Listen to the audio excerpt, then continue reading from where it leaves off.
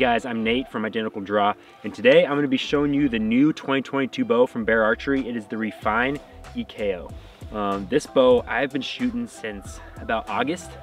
Thomas and I were lucky enough to have this before they released it, just to mess around with it, test it out, and see what we thought.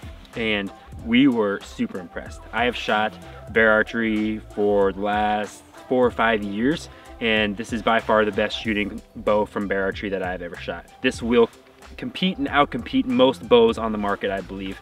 So a couple specs about this thing. This is again the Refine EKO, 33 axle to axle. Comes in a little over 4 pounds.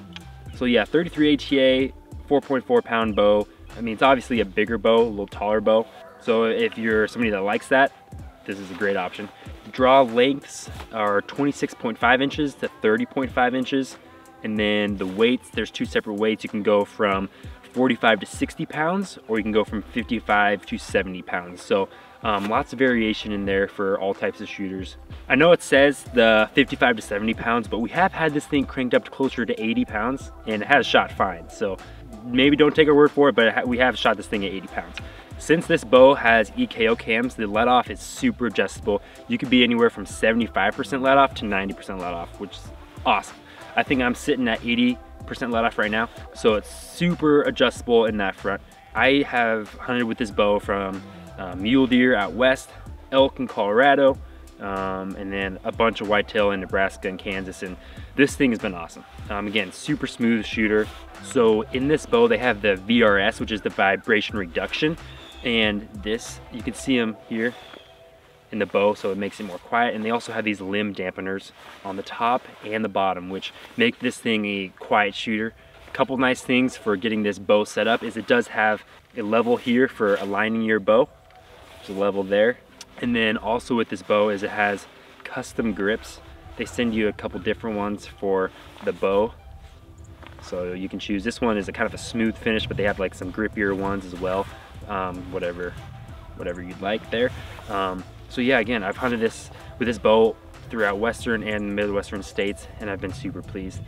I'll kind of go through some of my Trophy Ridge accessories that I've got on here. If you follow us, you know that I love this React Trio Pro. It's a 3-pin sight, super adjustable. And then I've got, I don't have it on here, but I have the Hex Light quiver. And then I've got the Sync MD, it's the drop away rest. And then I've got the Hitman stabilizer dual mount, the back weight as well.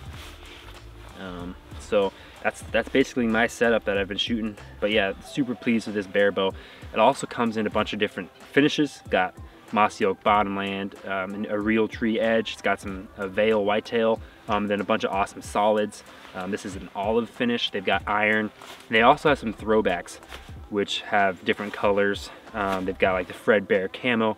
They've got like a throwback tan, and a few others. So be sure to check that out. Lots of different options. So this bow comes in at about $1,000, which honestly in today's bow market is extremely cheap for a bow that shoots as well as this thing does. So yeah, check it out. Visit your local bear dealer, shoot one, and don't take our word for it. Get into a pro shop and seriously send some arrows through this thing.